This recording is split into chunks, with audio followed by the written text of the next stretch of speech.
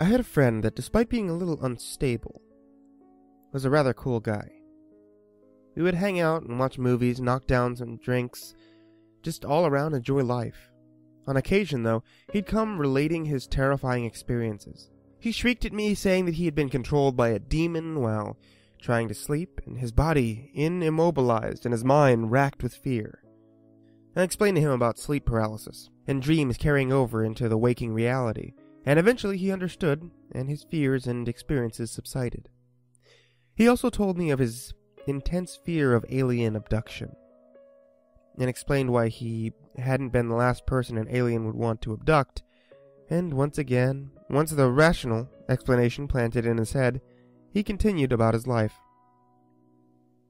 This sort of scenario would happen time and again with the same results, so when he called me once, feverishly mumbling about it, what it was I didn't know yet, I went to his home to talk to him, and he seemed much calmer, but still visibly shaken.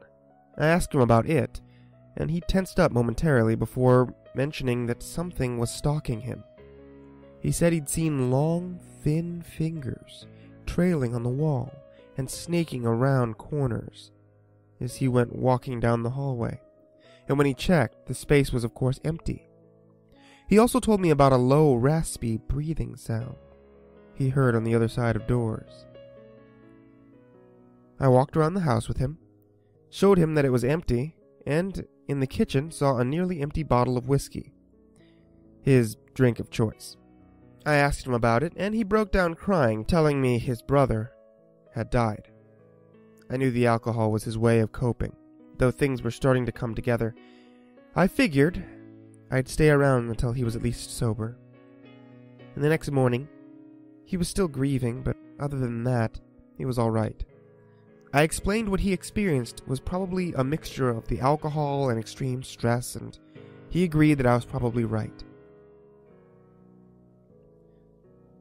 The following week, I had to go on a business trip out of the country for a couple of weeks. When I returned, my voicemail had several messages from him.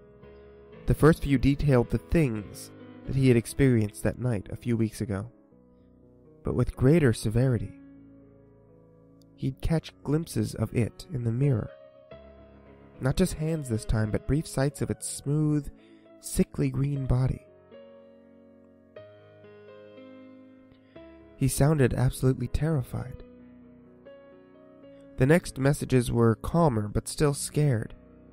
He said he started seeing a shrink who'd prescribed him some antipsychotics. He told me he still experienced these scary encounters, but with therapy, he was coping, but still scared. I called him up, and he still sounded uneasy. I went through the situation with him and told him that, frightening as what was occurring may be, it couldn't hurt him. He reluctantly agreed. The next night he called me back.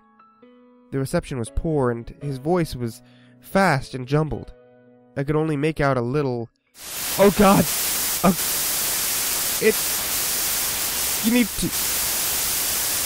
only come whenever you... stay scared." Then the call closed. I went to check on him the next day, as he was still not answering. There was police tape everywhere. I asked an officer what happened, and he said that neighbors had heard terrified screaming coming from the house.